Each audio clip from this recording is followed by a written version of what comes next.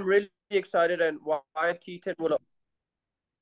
this T10 would always be closer to my heart now is because this is the first time any franchise tournament is coming to Zimbabwe, and I strongly believe that franchise tournaments around the world has given my game, has allowed me to add a lot more skills to my game, and the performances sometimes that we see on the park for my national team is not just down to the national team, it's down to the fact that I've been part of the free franchise cricket. So franchise cricket has immensely helped me in developing my game, my skills, analyzing the situation, and things like that. So the first franchise tournament being a T10 is very special, and what I'm really, this will help my fellow countrymen to improve their skill sets.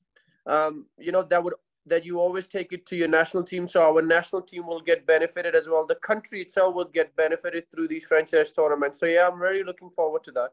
Look, I think it's absolutely crucial to cricket in Zimbabwe to have a tournament such as this one arrive on the shores. I think it's you see the development of franchise cricket around the world, how it's helped players of a certain magnitude, and I'm talking about the high level performing players that actually go from tournament to tournament, and then they take these skills and learning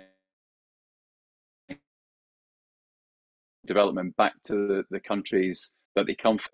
There's so much opportunity for young players in Zimbabwe to learn and develop from some of the best players in the world. The likes of Sikandar and our team as captain, playing as good cricket as he is only going to help the other Zimbabwean players in our franchise, as it will all the other franchises that we play against. So for me, this is about developing cricket in Zimbabwe. It's about going there and competing, putting on a massive performance for a massively proud cricketing country. And I think if we can come away from the tournament as Bulawayo Braves, having developed young Zimbabwean players who otherwise wouldn't get the opportunity to develop and learn from the world's best players, irrespective of how we play cricket, that's going to be huge for us and huge for cricket in Zimbabwe. So for us, it's about giving opportunities to players that otherwise wouldn't give that opportunity, as well as trying to compete, stand toe to toe with all the other teams in the tournament.